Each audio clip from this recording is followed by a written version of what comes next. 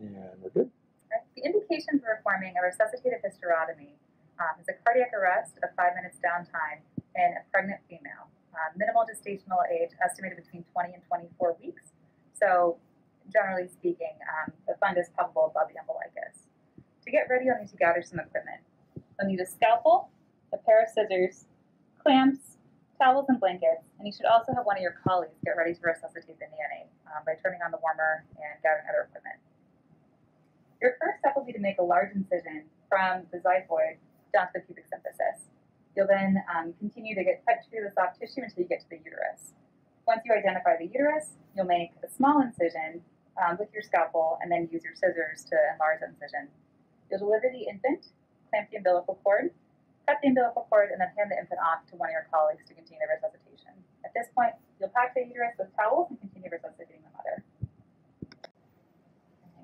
So make your incision from the xiphoid process to the pubic symphysis.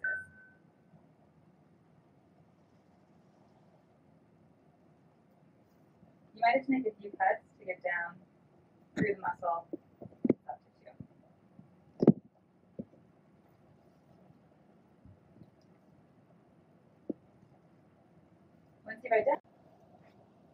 Once you've identified the uterus, make a small incision with your scalpel.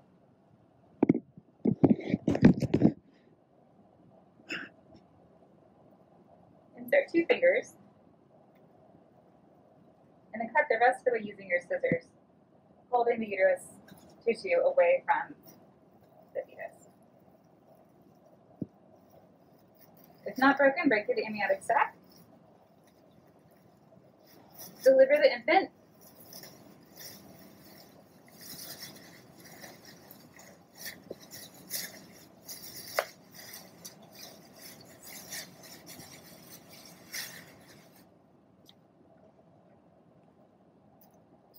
Clamp the cord.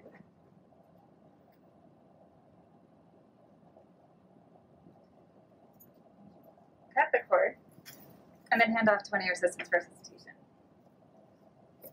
Deliver the placenta. Pack the uterus with towels.